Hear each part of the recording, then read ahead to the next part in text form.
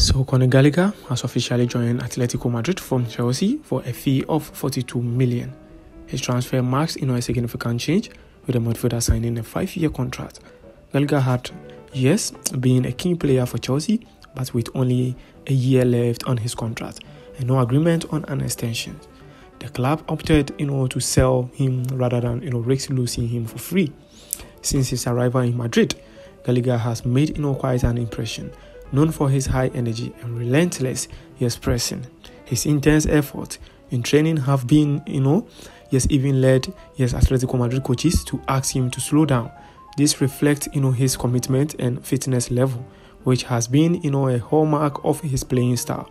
Gallagher had been, linked with several Premier League clubs, but ultimately, Athletico Madrid convinced him to make the move to La Liga, where he is excited to work under Diego Simeone.